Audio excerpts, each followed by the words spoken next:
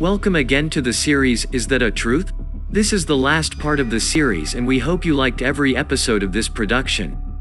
In today's episode, we are giving you 3 more space stories that took the imagination of people by storm, but actually, the stories were fake. Please stay tuned.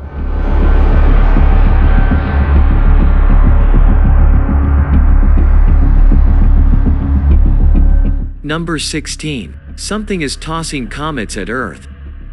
There is a theory making rounds in several space groups, and that is Nemesis. According to theory, there is a sort of star which is located at the edge of the solar system. The orbital movements of the star, along with its gravity, maneuver comets toward the Earth after every 27 million years, which causes mass destruction to the species on our planet. However, the theory was nullified by a study that concluded that the comets striking Earth were at random. There are no specific patterns about comets hitting the Earth. Number 17. Venus fosters life. In 1966, the Soviets sent a probe to Venus. Though the spacecraft, Venera 3, crash-landed on the surface, the Soviets kept on sending the unmanned probes to the surface of Venus. Before they were destroyed by the extreme environment, the spacecraft sent data back to Earth. In 2012, a Russian news service, RIA Novosti, made a strange claim, which said, there is some sort of life on Venus that was found by earlier probes.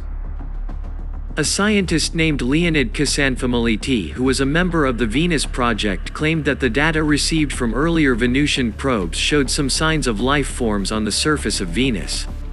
Later on, when NASA sent its probe to Venus, they clarified that the life forms mentioned by Russian scientists are just natural Venusian patterns taken with a low-resolution camera by a Soviet probe. NASA further clarified the strange figures picked up by earlier probes were blur over the image. Number 18. Aliens crashed in Roswell. Many of us have heard the story of the alien spaceship crash in Roswell in 1947. The story spread so far and wide that there are still quite a bit of people who think it is the truth. There are accounts by the inhabitants of the area that a disc-like object crashed on the fields and government officials covered it up. Among those accounts, some said that the crash was a weather balloon that looked pretty bizarre to the locals, and they came up with the idea that it is a UFO. The US military has the same clarification.